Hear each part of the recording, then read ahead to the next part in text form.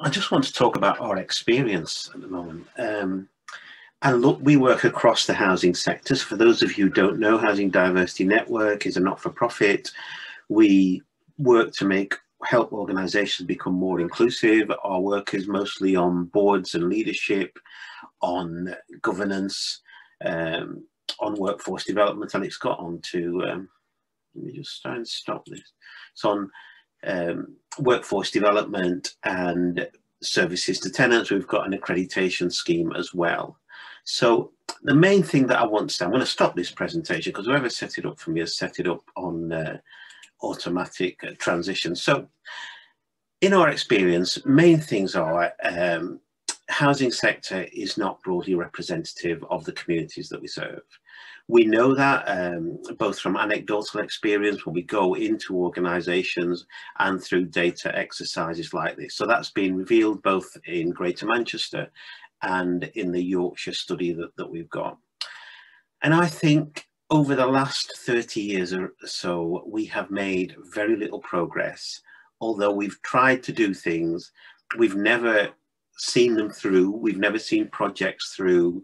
And every so often, the problem of the lack of diversity on boards and leadership teams comes up, and we develop a programme and we never see it through. And I think some of the reasons behind that is because we've got some very short-term objectives.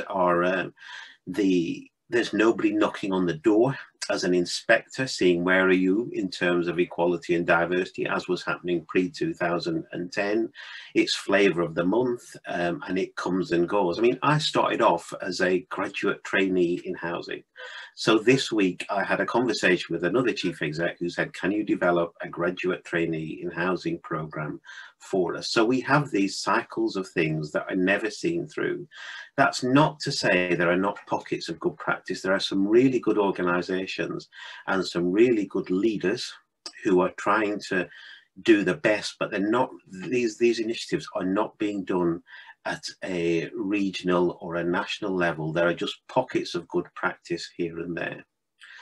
And I think the fact that the racial disparity work that has been done over recent years, which highlights that Asian and Black households are more likely to be poor, most likely to be in persistent poverty, most likely to live in poor, either socially rented or private rented housing, also plays itself out in the lack of such people in organisations that we serve. And I did this next bullet point before actually looking at the report that has been produced in Yorkshire. Disability and LGBT is very underrepresented in leadership and on exec teams. Now that is exactly borne out by the report. And we have monitoring of staff by diversity isn't done as well as it should be, and I think it's a bit patchy and piecemeal.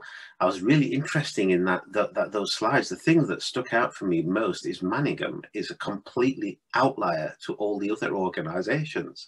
It's the one that has got a more diverse workforce, it's got a more diverse board, and is the thinking behind that it's a local community organisation that is very close to the communities that it serves. It's just very different to the other organisations there. It might be something that we want to reflect on in the breakout sessions. Why is there one organisation that seems to be doing really well on all the metrics that have been shown there?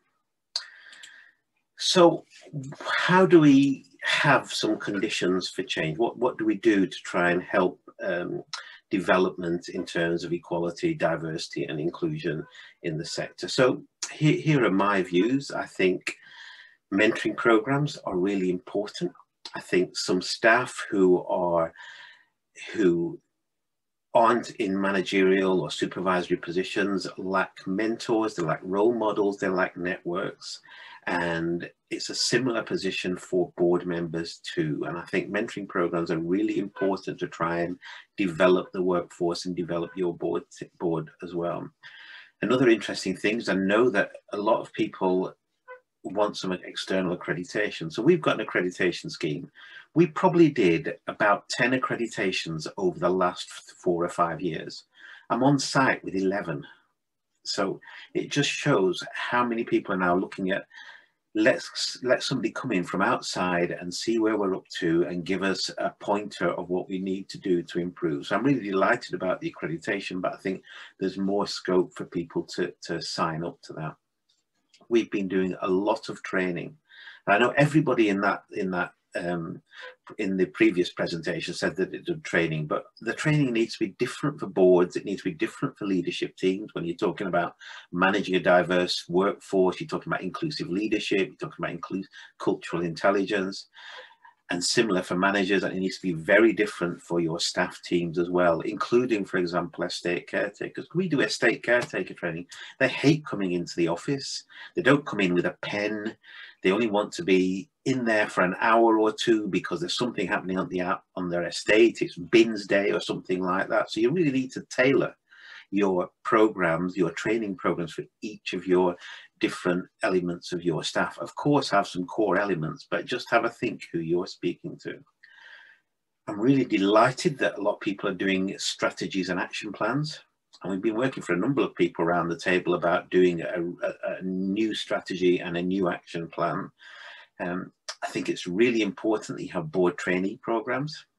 I don't think you can magic a diverse board overnight. You need to get people who have got potential to be board members rather than the finished article, which will really change the makeup of your board. And there's been some really successful board trainee programs in recent times where you get people who are very new to the sector but are young, that are more diverse, and you work with them over a time period to make them board ready.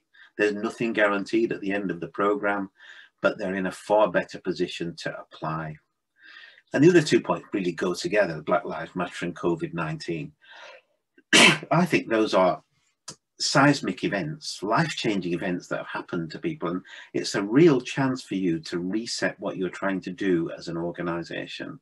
So Black Lives Matter has highlighted major racial injustices.